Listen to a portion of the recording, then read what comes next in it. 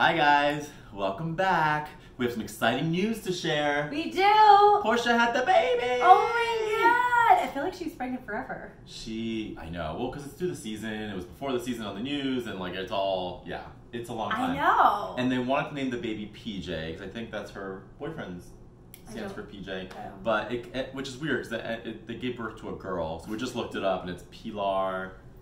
Pilar Jenna, which I think is kind of interesting. We don't know how to say it. Yeah, it's either Pilar or Pillar, but I'm going with Pilar because that just sounds more like overseas, like exotic. Wait, hold on. I think there might be pictures. We'll post. Will you post one? I don't know how to do. Yeah, I'll post a picture. I don't know how to do technology. See, that's fun.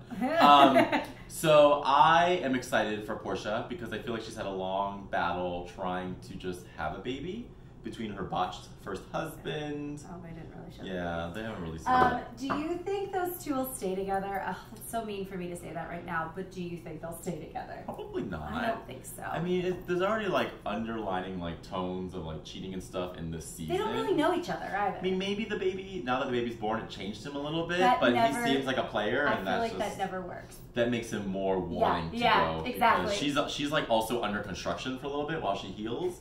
And he needs to go get it in somewhere else, maybe? I don't know. Under construction. For somebody that has had children naturally. Well, congrats to baby PJ, however you say Porsha. her name. Live it, enjoy it, don't fuck it up. Can I get an amen? Can I get an amen? Amen. Bye, guys. Thanks, guys, for visiting. To watch more videos, subscribe here.